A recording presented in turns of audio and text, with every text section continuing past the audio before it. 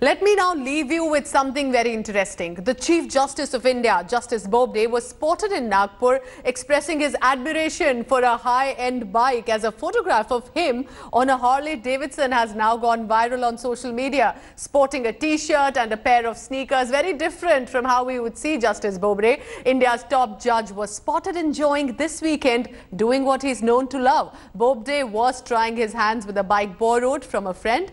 Leaving you with these visuals. Thank you for watching.